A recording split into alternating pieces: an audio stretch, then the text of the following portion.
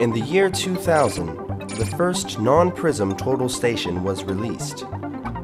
Because a reflective prism was not necessary, there was the expectation the application range of this technology would extend to one being able to take measurements safely and efficiently in previously hard-to-reach and hazardous areas, such as high places and slopes.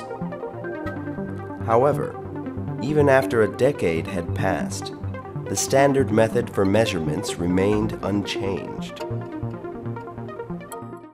Existing traditional total stations have lasers which pass through the crosshairs. However, they are unable to measure the tips of lightning rods or the corners of buildings.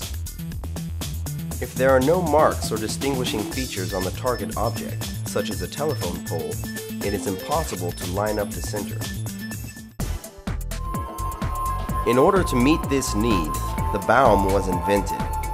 The Baum has concentric circles drawn on the crosshairs of its reticle.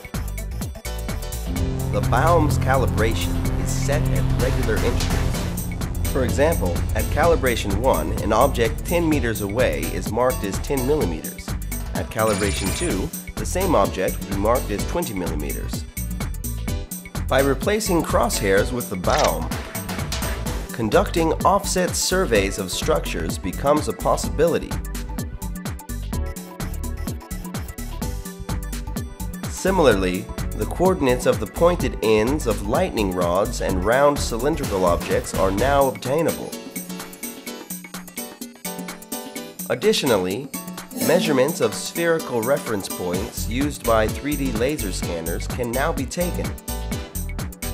Now, with the advent of 3D laser scanners which make use of spheres as target objects, we can expect to see many new applications to be developed in the future. Replace those crosshairs with the Baum.